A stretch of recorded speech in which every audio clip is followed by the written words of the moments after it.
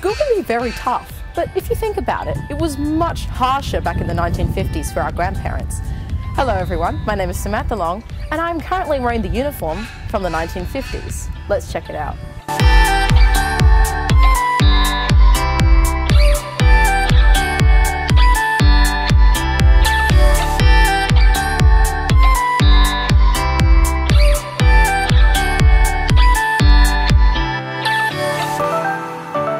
If you come to think of it, nowadays school really isn't that harsh. I mean, just ask my grandparents. I went to Bulawayo Convent and I was there for 3.5 years, and the nuns were Dominican and they were very strict. Well, we had to be at school at 9:15 and we knocked off at 4:45. There were thousands of different rules. You couldn't do this, you couldn't do that. We had to have our uniform at a certain length. The dresses had to be, I think, below the knee.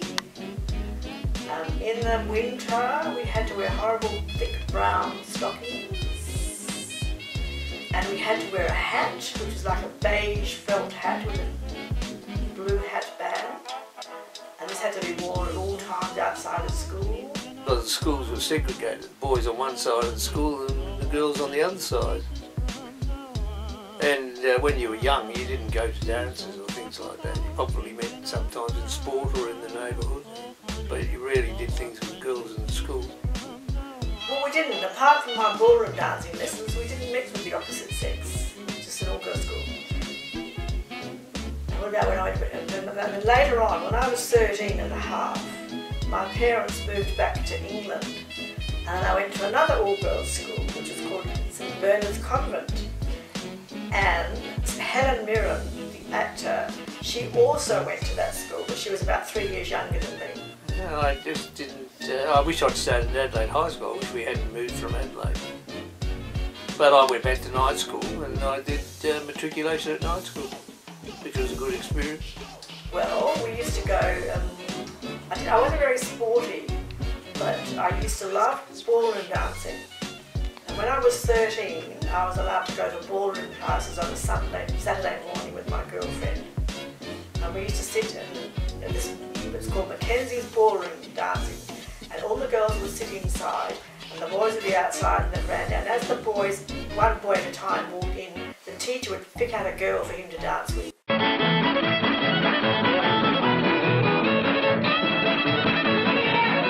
When I was 14, rock and roll came out, See You Later Alligator, and all the girls used to jive on the netball court.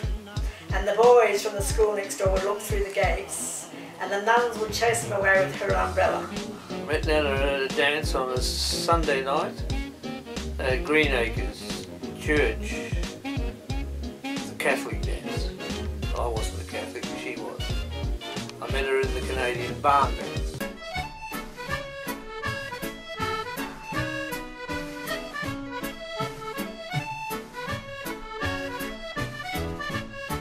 I saw her first in the Canadian barn dance and I went hunting for her afterwards. I met my husband at a Catholic, I used to be allowed to go to a Catholic dance on a Sunday night.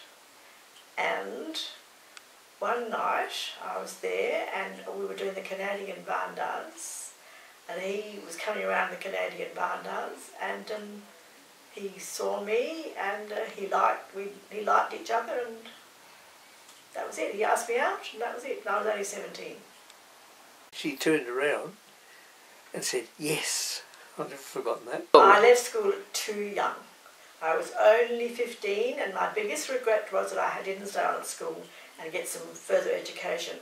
But in those days, you know, they didn't think of girls going to uni and that, like they do now. And I was offered quite a good job in the telephone accounts office. And so when I was 15, I left school and I started work, which I always regretted. I wouldn't.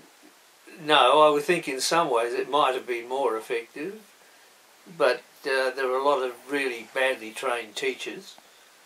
But a lot of the teachers these days seem to have lost control. I think it's much more fun now. But it's not as disciplined, is it? Probably not as disciplined. I mean, we didn't have the interaction with the teachers that you have now, but it was much stricter. But I think it's much better now. I think, and it's much more fun. You stay at school longer, and girls, and you all go to, you work, you get a better education. I mean, I left school far too young, and I didn't feel as if I learnt enough. So I think it's much better now. They learn not only from books, they also learn how to become good citizens able to earn their living. Girls, for instance, enjoy domestic science, boys carpentry, metalwork, and so on. The children's bodies, as well as their minds, are developed to full health and strength. They receive regular medical examination.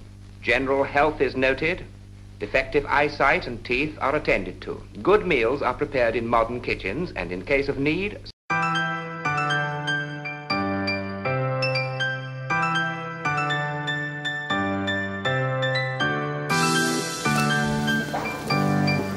Good day. So, in conclusion, yes, school of nowadays is better because we're allowed to study independently, it's not sexist, it's not racist, people are equal, and girls are allowed to attend uni nowadays. Back then they didn't think of girls going to uni, which was really unfair.